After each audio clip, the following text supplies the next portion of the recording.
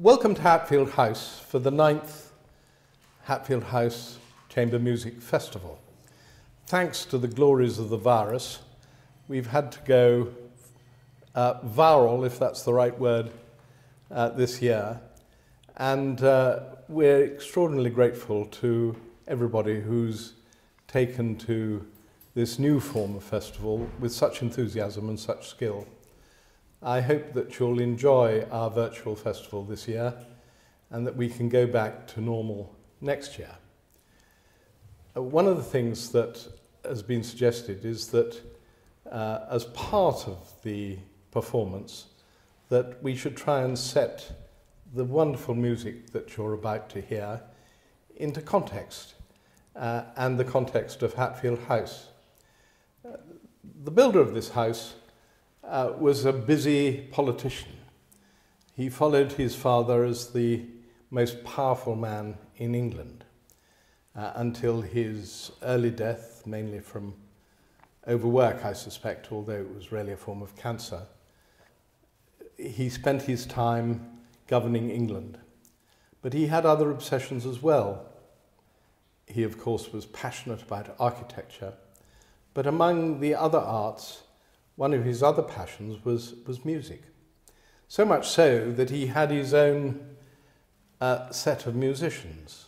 The lutenist Cooper, who, according to the conventions of the time, corrupted his name to the more professional-sounding Cuprario. He commissioned, for instance, the great composer Dowland, and he kept his set of musicians busy at Hatfield until his untimely death in 1612. So it might be of interest now that, thanks to the persuasiveness of Guy Johnston, that we are once again making Hatfield a centre for fine music. If we set the history of the house and some of its context, of its contents, in the context of what we're doing for the music festival, and help us through, in my own ignorance of the contents. We're very, very lucky indeed that Dr. Emily Burns has kindly come to help us discuss some of the works of art that the house contains. Perhaps I ought to say that, as one of my daughters is wont to remind me, we're not Chatsworth. We don't have any Rembrandts or classical great works of art. Our real treasure, of course, lies in our library and in our archive. But there are some interesting pictures, some of which have considerable relevance to the music that you are going to hear during the course of the festival. And Emily is very kindly going to help us talk about some of them and set them in the context of the history of the house, and I hope you'll enjoy it. At the time that these three composers, Beethoven, Schubert and Mendelssohn, wrote the pieces that we're hearing in this concert, the piano was on a roll. It was a relatively recent invention. It had come about in some ways in the middle of the 18th century because the harpsichord, brilliant as it was, couldn't really vary the tone that it played or the dynamic level. In other words, once you'd chosen the level of loud or soft on a harpsichord, you were more or less stuck with it. Something more expressive was required. An instrument appeared called the clavichord, which certainly you could play in a way more like the piano. You could make it play quietly or loudly and change very rapidly, like a human voice singing. But the problem with the clavichord was that it was tiny and inaudible from more than about 5 feet away. It was the perfect instrument for playing in a small apartment, but in a concert hall, it was absolutely useless. So the musical technicians got to work on devising a kind of keyboard instrument that had all the brilliance and range of the harpsichord, but the expressiveness of the clavichord, and gradually it began to work. As the musical technicians discovered more and more things, like how to build stronger frames so that you could make the strings tighter. That meant that the instrument could play louder. How to sustain the tone so that instead of just dying away, the note would hold like a voice singing. And the remarkable thing was that as the instrumentalists did this, the composers responded. They sensed almost immediately that here was a new way you could write for a keyboard instrument. This was something which now had the ability to sing. In fact, one reviewer of a concert of Beethoven's in which Beethoven played his own fourth piano concerto for the first time in public was very struck by the way that he actually underlined it, by the way Beethoven actually sang upon the instrument. This was something new, the idea that you could make an instrument, particularly a keyboard instrument, sing. And this was partly as a result of the development of the instruments that was going on at the time, partly because composers like Beethoven and Schubert were very keen to find ways of singing on instruments. Beethoven's clarinet trio for clarinet, cello and piano actually reflects another interesting development in instrument making at the time, because the clarinet itself was a very relative newcomer to the orchestra and to the concert hall. Mozart had been so enthused by the clarinet and by the playing of Anton Stadler that he'd actually changed some of his music so that he could incorporate this new instrument. And Beethoven responded to it too, to its vocal qualities. More than any of the other woodwind instruments, the clarinet has an ability to sound like the human voice and capture some of its nuances of expression, as well as its wonderful legato phrasing. And you can hear that particularly in the slow movement of the Beethoven trio. But this isn't just a kind of aria for clarinet and with piano and cello accompaniment, because chamber music at this time was taking on a completely new life of its own. Haydn had famously boasted in his Opus 33 quartets that he'd created a new and original way of composing. What he'd done, and it was quite true, was create a kind of style of dialogue between the instruments, not the elegant, formal dialogue of a Bach or a Handel fugue, but something much more like a conversation going around a table between friends, where people react to what each other are saying. So that you, for instance, somebody might say, "Pass the marmalade," and someone else says, "Marmalade? Do you want marmalade?" And the way that a musical instrument, a musical phrase might be taken up by one instrument, and then taken up by another one, then handed back to the original instrument, there's something of the way that a conversation might unfold around a table. This was an age that valued conversation, particularly discourse, as a way of getting to the truth of things. And you can hear that particularly in the chamber music of the time.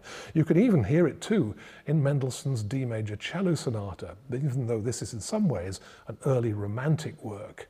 Still here, very important for Mendelssohn, are the way that the cello and the piano are able to converse with each other. And it's beautiful writing from that point of view. Mendelssohn really understands the character of the cello at a time when the cello wasn't that common as a solo instrument. Certainly nothing like as common as the violin, and certainly nothing like as common as the cello was to become in the 20th century. As for the Schubert Impromptu, Opus 19, number 2, this is again an example of Schubert at his most vocal in writing for an instrument. Schubert was, almost above all else, the master of song. And when he writes for a musical instrument, you're aware that the voice is somewhere in the background. These musical impromptus, the word kind of means something just thrown away, sort of in the spur of the moment, yet they don't have that quality at all. They seem to be a distillation of something very important, very beautiful. And here, there's a quality almost like a song without words. In fact, listening to this, it's sometimes easy to imagine that there could be words to this music, because it speaks so directly and so vocally. Now, Melvyn Tan is playing on a modern piano, but he has long experience of playing on the pianos of Beethoven, Schubert, and Mendelssohn's time. And he's able to bring something of that quality to his playing. So if he doesn't sound like the kind of rich, romantic playing that you may be used to, there's a reason for that, because Melvyn knows very well the kind of sound that Beethoven, Schubert, and Mendelssohn would have had in mind. A different kind of action, for instance. The piano of that time, for instance, would speak much more clearly. You'd be much more aware of the gaps between notes, in a sense, than of long, flowing, elegant lines, which are so suited to the modern piano. To get that effect requires a bit of work, but I'm sure you'll agree that Melvyn's very good at it, and it's a marvellous way, I think, of bringing us closer to what it was that made each of these composers so inspired by the sound of this exciting new instrument.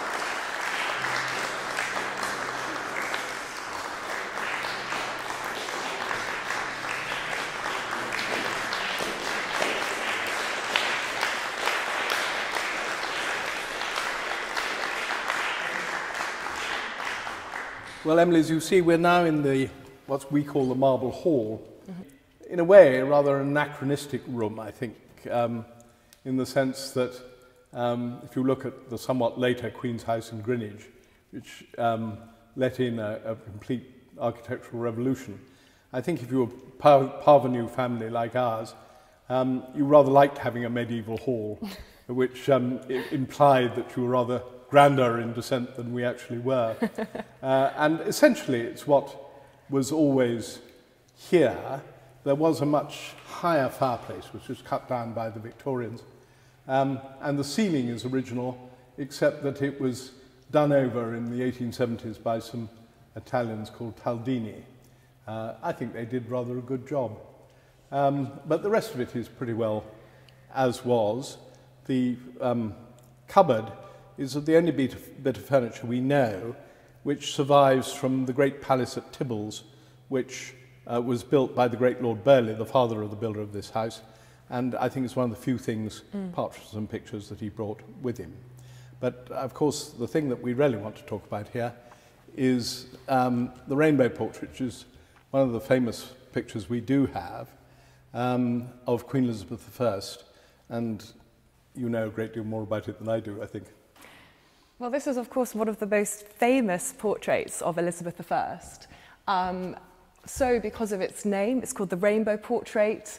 You can't quite see the rainbow anymore because over the course of time, the pigments have faded and changed colour. And so the original brightness is now really held by her amazing gown, which is covered in quite an unusual pattern of eyes and ears, which is on the one hand said to represent her great fame. She was, of course, a great propagandist, and there are many portraits of her and many writings and sonnets to her. She very much encouraged this. But on the other hand, it's possibly not too subtle reference to her being the eyes and ears of the country, the nation, and of course her spy network headed by Walsingham. So it's a sort of not so subtle hint at how she has knowledge beyond the immediate surrounds of the room she's standing in.